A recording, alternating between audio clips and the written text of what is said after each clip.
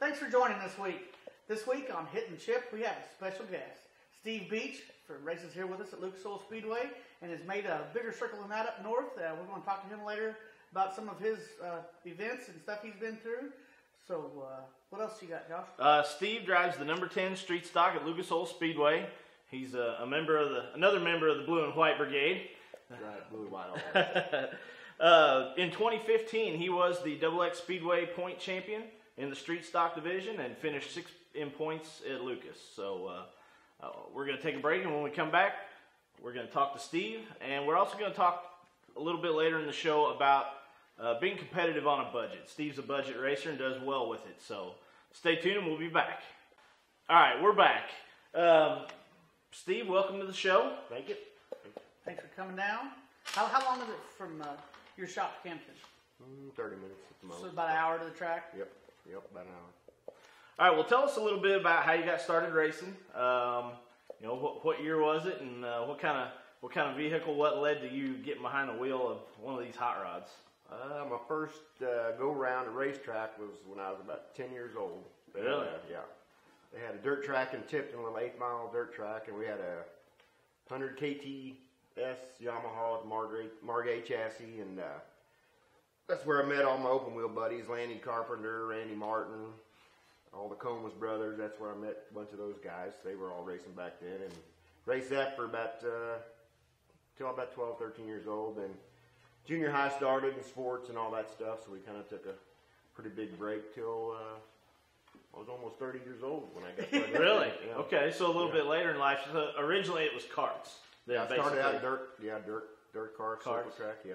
What was the first full size rig?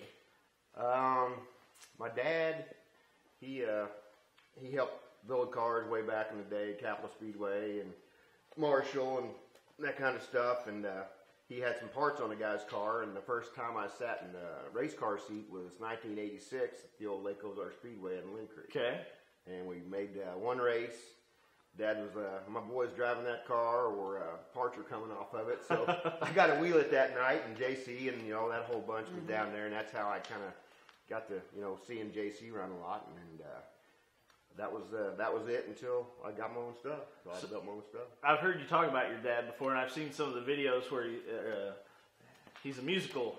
Yeah. What is it he plays there? Is it a ukulele? Mandolin. No, mandolin. He can flat get it on a mandolin, yeah. And his name's Ralph Beach. Yeah. And I don't guess I knew he was a racer. Yeah, he got started, late 60s, early 70s, but 3 kids, that kind of thing. So he helped more than he raced, but he raced a lot at Capitol, actually. Back, his open wheel car kind of looked like a sprint car, but it was B modified back then. Not like the B mods we have now. It was basically an open wheel sprint car, in and out box, short wheelbase. But carbureted. Oh, yeah. Yeah, carbureted cars. Bill Ooch and that whole bunch that ran alcohol injected sprint cars. Well, the B mod was, I guess, the lower class of the super modifieds back then. So he raced that for a couple years and helped build some cars for some guys. So he's the one that got me started in it. So, Dad, you can blame yourself on that deal. I guess my first recollection of Steve Beach was probably 2002, 2001, when we were racing at the old Wheatland Raceway, and we were running the super stock class. Yep. We were all pretty stock body looking stuff, and this blue and white 10 car, flat-sided 10 car came and whipped our ass one night, and I guess that was my introduction. What were you doing about that time? I know you were still running up north. You were running Capitol. Yeah, we ran actually up. When I first got started racing my own car, it was at I-44 on asphalt, like in 96, 97. I was living in Springfield at the time. And the closest track for me and the easiest to get to was I-44. What class was that? It was the Sportsman, the stock clip. Le Mans stock. Yeah, Le Mans stock. Yeah. Actually, Tim was running then, Brown, and the old racing reverend. What was it? Jack Daniels. Jack Daniels, yeah, that whole bunch. And we ran half a season. I think in 96, 97, the tail end of it. And then we raced the first half of the next season, and I'm like, this ain't for me, Them guys were putting on new tires every week, and setup was murder on asphalt. It's a hair splitter deal. Yeah, I mean, if you're tight, you're screwed. If you're loose, you're screwed. Dirt track, you can make up for it driving it. You know, they were 25 laps of just riding around. So traded that car for a wing sprint car. Really? Went from asphalt to wing sprint. From the just like that. Yeah. Frying pan to the fire. Where did you run it at primarily? We ran the sprint car, California, double X. They had that kind of limited, not limited so much, but you had to have steel-headed motor back then, and you know, still a 600 horse sprint car. But we did that for 2 years, and just not in the budget, you know. Right. So traded that car for that tin car you were talking about. Okay. Went from a sprint So car. went from a sprint to a super stock or sportsman. Yeah, and that's how we got back into the full fender stuff. What was it like jumping from? I mean, because I've never driven a sprint car, and neither has Kenny. But we've hardly even been around one. Yeah. They don't have springs on them at all. No, these bars. Right. That don't work at all. No, and you don't drive it in on the right rear either. So yeah, what was that like? You know, from that to a car. Yeah. Well, of course, we went from asphalt straight to a sprint. Just a stupid dirt car, you know. So the motor I had in that asphalt car was a 360. We had to have that 360 cubic inch, low compression kind of.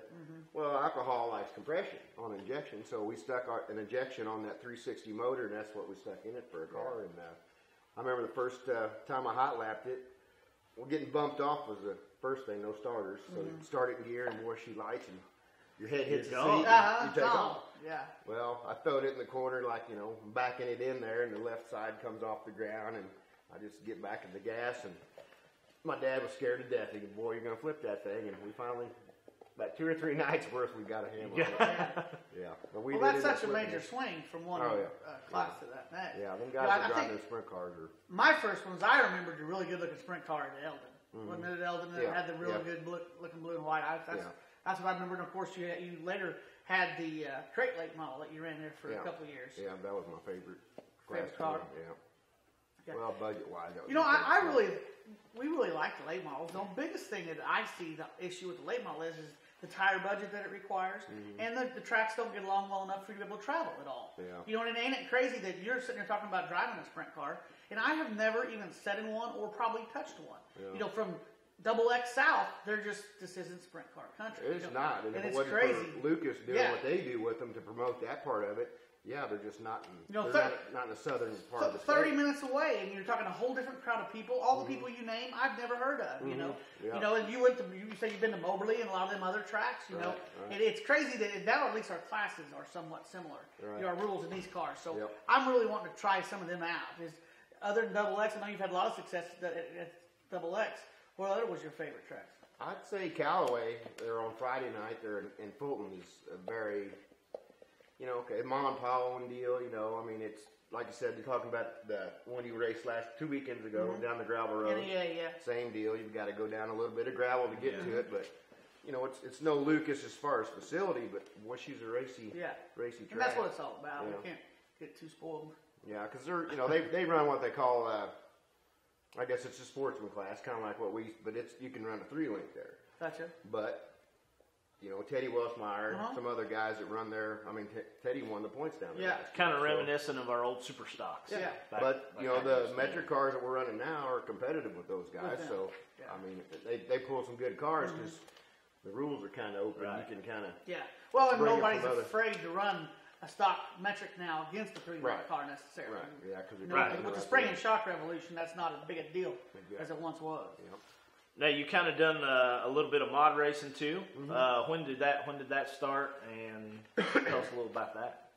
Well, the first year that Howard Schrock opened Lake Ozark Speedway, that was in 04.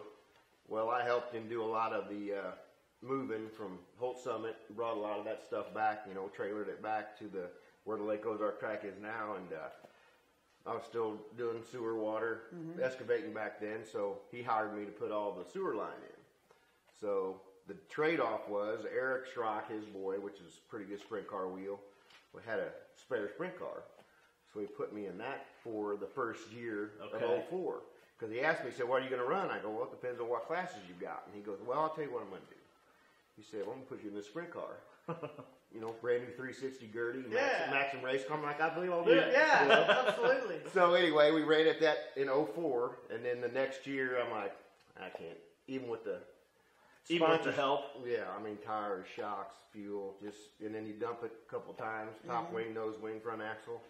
You know, there's $1,500. So we went to the mod in 05 and raced A mod there, and then the next year the crate started, so we just ran the A mod, I guess, in 05, and then last year in 2011 we stuck that crate motor that I had in that Shaw car. So, if all the classes you've raced, which class gets you the farther on your dollar? I'll tell you what, if they ever brought the crate late model deal back and they kept the rules intact, I'd be back in one of them in a heartbeat. The biggest struggle I saw with that, everything almost happened so quick. You had a whole bunch of people with all of a sudden that have a budget to all of a sudden, you know, come up with a roller late and put a crate in it, who maybe didn't have the kind of wheel time experience that you necessarily need to be able to get one of those around the track without running into each other. Not cussing anybody, but that's just the way it was. But, yeah, because I mean, a late model is definitely, whether it's a 400 horse crate or an 800 horse, 900 horse open motor, it's not a beginner car. No. Right. You know, They move a lot. And they put it on somewhat of a beginner budget. Yeah. And that was the big issue. Yeah, because you know, if the rules would be, you know, regulated a little bit, it would be a deal. But you know, the cheating started pretty quick on the crate. Let's see. Do we need to take a break, or are we ready to take a break? Let's take a little break, and we'll be right back. And we're back. Thanks, you guys, for tuning in. Again, we're back with Steve Beach here. Steve's raced many, many different classes and many, many different tracks. Tell us, you got any beginner ideas on budget racing and what a budget should be, what class, and where you should spend your money? I think the first place is just make sure you got a place to work on it. Correct. You know, I mean, if you're going to try to do this out of the backyard or under a shade tree, them days are about gone. Those days are gone. Happen, you know, and the things that you can't, you don't count. You got to have a truck. You got to have a trailer. You know, that kind of needs to be in your portfolio before you even start. Yeah, because I mean, I talk to guys all the time, you know, wanting to get a race car, and they're driving a little Honda Civic and they live at home, and I'm like, it's not going to happen. You know, you need a pickup. Yep. I think that'd be the first thing. If you're going to go racing, you got to get there. You got to get there first, and have a place to work on it. You know? And you know, maybe for some of our viewers that aren't from this area, you know, Steve is a prime example of somebody who does a lot with a little compared to some other racers out there. Yeah. You know, he always has a great track presence. You know, always has sponsors and help and stuff like that, and finishes good. And that's taken several years to build that up. You know, it wasn't like this is Steve's first year either.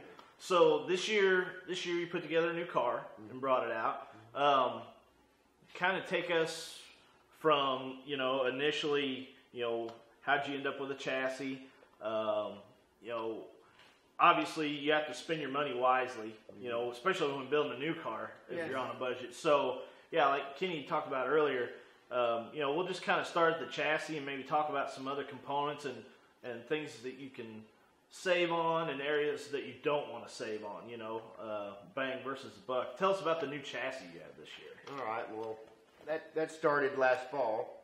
The car that I had last year worked pretty good. I mean, we had a big buck 50. The thing worked really well. Yep. After you put a new front clip on it. You put a stub under it, and I put some bars on it. We had a little rough luck, I think, the last race of the year, and kind of the whole deal to get into that big buck 50 was if you could get the clip put under it, we could make it. That's right. I had forgot about that. You had actually all but given up on that thing, and I get a phone call one day that says, "What are you doing? What are you doing? Yeah. Here's the deal. If you can make some stuff happen, I can make some stuff happen." I got the clip under it, and I took it to your shop, and you put the snout bars and the bumpers and everything on it, and I got it back in there. It actually turned out, was the best the car drove all season, actually. But anyway, I kind of, I had an itch to go late model racing. So I bought a turnkey late model. Oh, yeah? In February. And I had short attention. Uh-huh. Well, I'd love the late models, you know. I mean, these things are awesome, but man, I just got to, you know, kind of a lean towards the late models. Well, I got it home, wouldn't hardly fit in the trailer. That's the first drawback. I'm like, I ain't getting a new trailer, you know. So I get it home, and I'm like, shocks, tires, Ain't gonna happen, you know. Well, so I pulled the motor and everything. I thought, I'm gonna have to build a car. So I pulled the fuel cell, pedals, motor, everything I could use off that car, maybe on something else. I kept it and I sold that roller. And so I got me a good motor for a pretty good price. So there, I'm way ahead there. I've got my PowerPoint, you know, just got to freshen it up. So. Bought a used vehicle, bought it right. And now you're getting resourceful about it. Yeah, and I'll tell you the truth, I gave $6,000 for a turnkey late model. Right. With a creasing motor in it. Gotcha. Yeah, so what's the creasing cost? Yeah. You know what I mean? So anyway. Nothing tools free. Yeah, exactly. So anyway, we pulled it out, and so then Landon Clinton started building those new cars. Right. Rip and race cars. Yeah, the rip and race cars, and they're doing pretty good with them. And Dave Hendricks got in on that ballistic edition type thing, so we had a deal going. And then I got to adding that up. I'm like, shoot, by the time I pay for the chassis, I can't put it together. Right. You know, rear end, springs, shocks. No, you don't want them, just a can. Yeah, so I was between a rock and a hard place there. So I'd bought and sold a few cars over the winter and had a little red S10 that was paid for. So she went on the auction block. You know, still had, you know, my truck to pull my trailer with and a few other things around the shop, but that was my kind of ace in the hole. That was the one, that was my going to finance this race car. Right. So I bought a car that Todd Osborne up around Nevada, that area. Him and Todd runs with Alan. Yeah, Ferguson. Yeah. Right. Well, he'd put this car on one of those Facebook classifieds, and I seen it on there. They'd started it 2 years ago, and really good sandblasted, you know, straight metric chassis with a few bars on it. And I'm like, well, there's me to start, you know. So I went up and bought it from him, $650. Right. Brought it home to my good friend Alan Buddy is the guy that's usually with me, Alan Wider. Your buddy built? Yeah, Buddy built, yeah. Now at this time, we'll stop.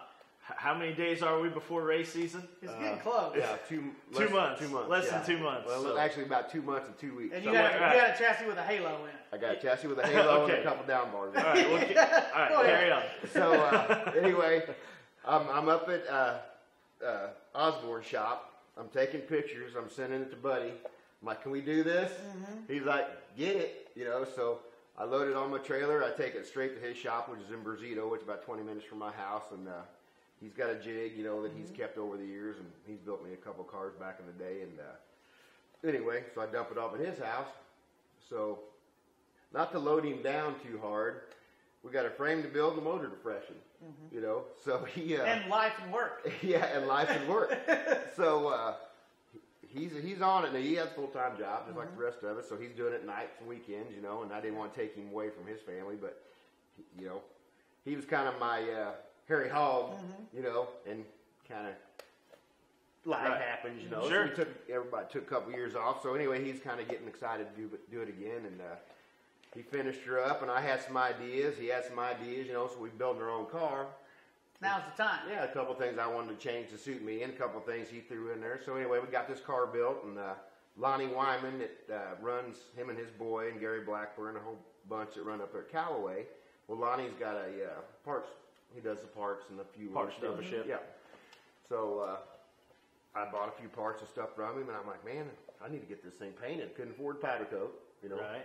Wanted to, but just couldn't do it. So he's like, well, you bring it up here, I'll paint it for $150. I'm like, done. Love it. You know, so anybody that's ever painted round tube, yeah, you trailer can't do it. or car, You might as well it's dip miserable. it. Yes. Yeah. Especially if you have OCD a little bit. It'll be a 3-week deal. Yeah.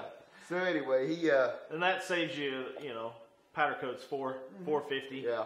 So you've saved quite a chunk right there. Yeah, he done me one better. He said, I'll tell you what. He said, you put Wyman Enterprises on there. He said, I'll do it for free. I'm like, absolutely. done. You know, so had no problem with that. And I'll buy tires and, you know, a lot of bolt-on stuff from him. And he treats me right on everything. And, you know, he's a little bit ways to drive, but, you know. Got to use your buddy. Yeah, he's a good dude. So anyway, we've got it painted. As soon as I get it painted, it's my house. Interior, body, rear end, spring, shock, steering box, you know. Right. That's my part. So now that I've got that at my shop, the motor's at Buddy's again. He's freshening the motor, so I got him going. Yeah, 2 months exactly that car was completely done. I remember watching you on Facebook. Yeah. It was just bam. Well, meanwhile, he's giving me a hard time. He's on here 18 months on my new car. Yeah, exactly. Yeah. But, yeah, I appreciate that, Steve. Yeah. Well, but here's the deal. I work for myself now, so my shop's right there at my house. Right. So I just pretty much made my mind up. 2 o'clock in the morning was my cutoff. You know, because I'm like, I still got to work a full day tomorrow, you know. So I'm like, okay, 2 o'clock, no matter how much energy you got or, you know. No matter, you're done. Yeah, or until you start seeing cross-eyed, get your ass in the house. Yeah, so yeah, 2 o'clock was my absolutely. limit. So, yeah, there were some 12, 14-hour deals on that. But So you had a pretty good combination of used parts from the deal you'd struck on the late model, along with new. yeah. You know, what were a few items that you would not put on used? You know what I mean? Did you do a shock package? Did you spend money on a shock package, new springs all the way around, or did you you believe in reuse and reclaiming springs? Yeah, I mean, I like all the hard parts, you know, like spindles. You know, those are easy enough to check. Sure. You know, so use spindles, of course. Use rotors actually, but I redid the bearings on the spindles. Didn't put any used steering parts on it. New steering box, new tie rods, new idler, new everything. Yeah, edge to edge is new. And that's about $400. Yeah, probably. Didn't want to scrimp on that. Figured I'm rebuilding this motor, might as well give it something fresh to breathe out of. So we put a new radiator in it, new carburetor. Yeah. I tell you what, money in a carburetor, that hurts. Yeah. But you talk about ending issues. Yeah. That can just solve or produce. But Yeah. if you'll spend the money on a good carburetor, that's one of my first things. You know, anybody's old pickup that Yeah. runs terrible, Yeah. the carburetor on it, suddenly you got a stock car. Yeah. You know, that's just that's money well spent always. Yeah, I don't want to have the hood off the racetrack. I want to be there and race Driving. that thing. Making it fast, not just making it go. But now we did put, Lonnie actually, Wyman had to use Coleman rear end, so I bought that from him and he had to jig it. Right. New shocks, new springs. We actually built our own trailing arms. You know, those Speedway, aftermarket, along the length and the bushings are right, so we just decided, well, we'll save that money and just build our own. So we built the trailing arms and the rest of it, we just did ourselves, built all the interior. Well, that right there, the man hours is involved in a cockpit. Yeah. The interior is killer. Yeah. Right. And then, hell, I even bought a used, gauge panel. Alferman's been making those nice panels, but I actually bought some used gauges, but, I try to put the money where it needs to go, and, Sure. The good thing about the gauges, we're for the most part, everybody uses mechanical stuff. Yeah. If it works, it works. Yeah, and if you run a good set of gauges, they'll they're last gonna for a long time. Yeah. So got her together, and actually practice went great, which was a relief. Because you never know. Yeah, because you guys have, your stuff, and you guys can bang ideas off each other. This was a one-off. Now, did you go to the weight jack and the external shocks on Yeah, this we one? did go with weight jacks. And my main thing was, I know a lot of you guys got used to running, you guys would just change springs around a lot. Well, I'd run a lot back in the day on weight jacks, and to me, it was just easier to scale it. Yeah. I don't really do much adjusting on the racetrack, but as far as ride heights and stuff at the shop, I thought it was easier. And I thought, for the shock cost, I would rather went with the Hyman front, other. Because there's more used stuff laying around for that too. Yeah. So that's why we went that route. But we spent I got $5,000 out of that S10. Yeah, Right. it was gone. It was gone. Yeah, it was sure. gone. On top of the parts that. Well, and on top of a truck, and on top of a trailer, and a sure. shop, and it can't be done overnight. Yeah. But I will say this: that car was built from nothing to not turnkey, but a full roller minus the power plant for $5,000. Right. That's very good. Yeah. That's very doable. Probably that same vehicle, if you just call up the latest and the greatest, is going to be anywhere from $15,000 to $20,000. Yeah, so Right. there you've saved, just by being a little bit resourceful and not afraid to work on it itself. Not afraid to work on it yourself. And it looked great. It looks really good. Your cars always have a beach look about them. Yeah, they do, but they always look the same. This one looks really good. This is a good looking car. And obviously, your year started off really, really well. You guys picked up second place last week. I have it better than we've done this year. Yeah. So, well, that's what's so I guess you'd say rewarding about it. To be able to take it. I got a hats off to my buddy Alan Wider. I've been racing 20 years now, and he's probably been with me 15 of it. and built my motors and been there. I mean, he's the guy. Well, he's like Josh is your go-to guy. You know, and I got Jesse Carter.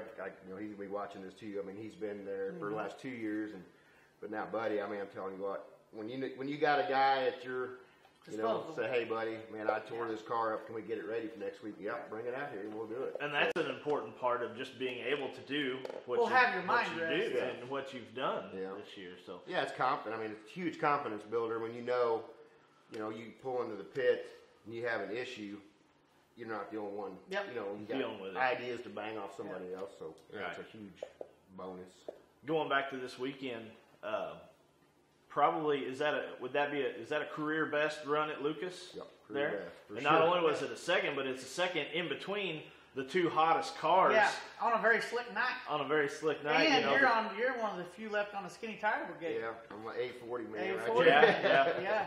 Yeah, here at Lucas Oil Speedway, we have the option of running the A40. You've tried the 10-inch asphalt tire. Borrowed some of my good ones. Yeah. What do you think? Yeah. Well, I'll tell you what. I had some old ones that I tried at Lucas that I hated, and that's when I come borrowed yours. Well, yours woke it up.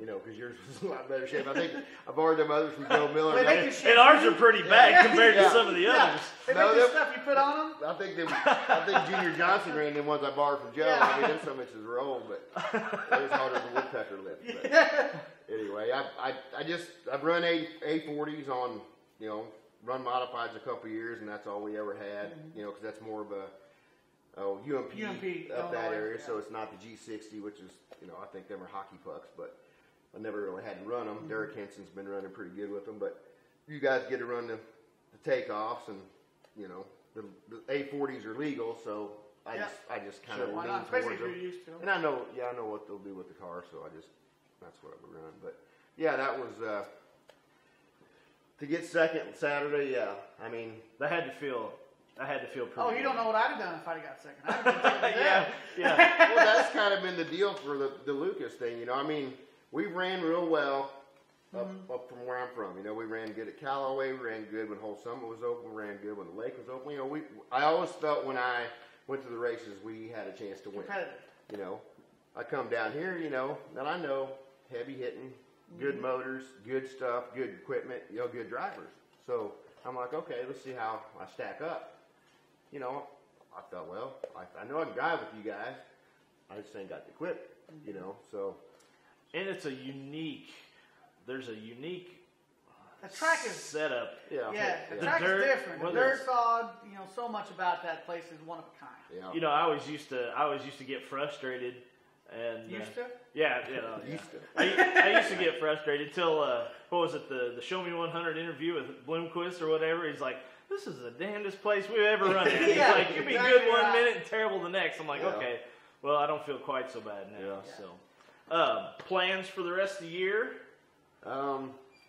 We went, I kind of had a head of steam Saturday after, you know, that good run, you know, and like you said, between two of the guys that did it, you know, so I'm like, boy, that ain't bad with a homemade car, you know, so that kind of, actually, we were at the track Saturday night, and I drew bad, you know, drew 93, and I'm like in back of this heat, and I'm like, you have to get up on the wheel this time. I ain't finishing last in this heat race, you know, so we got up on the wheel and rode her up to third and got some passing points. Ain't it amazing how much mindset really is? Yeah, and it's a lot. Yeah, you go in there with no sleep and had a bad night, you're not going to run good. So I had a kind of head of steam going in Sunday, and I thought, man, I'll just go up to Double X and see how we can do this thing, you know, and ended up pulling out a second last night, but had a heck of a run. Yeah. We had a good night, but it just, it's definitely a boost to your confidence. Well, I tell you what, you've done a lot with not as much as a lot of people, so you should be very proud of that. Yeah, you know, you've got more championships than about anybody I know hanging on, so you should never ever hold yourself short, because you've sure done awful well, and everybody knows you're there. You got a great fan following. Yeah. You've always got good help in the pit, so that tells you you're doing something right. So. Yeah. But you ought to be satisfied with how things are going. Yeah, I was, you know, families, you know, I was there, of course, and my family's backed me. They go to every race I've raced for about, 20 years. But to be able to go in my shop and check them trophies out in 20 or 30 years, you know, I might not be racing a whole lot longer, but you know, I'd like for people to at least know, man, that Beach was a, Yeah, he done good. he done pretty good, you know, and he was a good, you know, I never roughed nobody up to pass him, and, you know, I didn't want to tear nobody up because I know it comes back. Yeah. You know? Right. So. Well, on that note, I think we better take a break just for a minute and make sure everything's going like it's going planned. We got to check the chickens again. Check the chickens. Chickens and the dog. We'll be right back. Thanks. All right, we're back. Thanks again for watching Hitting the Chip. We've let ourselves run a little bit long tonight, so we're gonna finish up here. I'm gonna let Steve go through his list of sponsors and thanks. And from us to you, thank you for making the trip and being a good guest tonight. And we wish you the best of luck for the rest of this year. Hopefully, some of it rubs off on us. Yeah, hopefully some of it rubs up on us. So anyway, I know you got a list of sponsors there, so let's see who helps make this happen. Well, I've got quite a few on here, and some of them are money, and some of them are just help. But it all works. I'll take all of it. It's all big picture. Yeah. Matt Weeberry, that has Envision Signs and Wraps, has been doing my cars for probably the last 4 or 5 years now, and you know, I just tell him what I want, or actually he kind of designs it. And he knows I kind of got the Kenny Carroll colors. I got my blue and white. Got to have that on there. So he wraps it and makes it look awesome, and he don't charge me a dime. And you know, I need something quick. You know, he does his best, and he's busy, and as busy as they come. So I can't help him. You know, ask for a better deal than that. My Aunt Nancy, my mom's sister, she sent me a check a couple weeks ago just out of the blue. So I got her name on there because I'll take, you know, and if family wants to help out, I'll do it, you know. And then Alan Water, that's my buddy, built chassis, and he also does my motor. And crew guy, and just all around, you know, one of my best friends. So got him on there. My Aunt Rosalind, my dad's sister, they've been watching me race since I just got started. So she lives in O'Fallon. They came down to Lucas for the first time, or this year, and just loves the place. Lonnie Wyman Enterprises, parts, and painted my chassis, and you know, just all around good guy, kind of a techie guy if I need to run some things at him. And Jason Ray with Jason Ray's Lawn and Landscape gave me a pretty good chunk this year. Upton's Custom Collision, Jamie Upton and his wife have a body shop up there in Eldon, and Gary Miller, Napa Auto Parts in Eldon. My sister Melody with Beach Salon, she's getting some shirts made. Does she take care of the? She could do that good. My brother-in-law Gene's got the same deal going on. Yeah, she could work that. You picked that out of the book. Yeah, and then I'm gonna give old Hendrix a little plug here because he set me up on them shocks. I will brag them up. I will buy another set next year. You know, we'll have these redone with the job that Pacoo does on them things. Yeah, they're pretty awesome. So, well, guys, that's about all the time we have for this week. As always, if you want to get with us, look us up on Hitting the Chip on our Facebook page or Big Planet Media. Sean Cover's your contact there. We have a good time with this. If there's anybody out there that wants to become involved with us on this, you know, we're looking for a sponsor just like we are with our car. So look us up and hit us up. Share our page, and we appreciate you. Thank you. Thanks a lot. Thanks.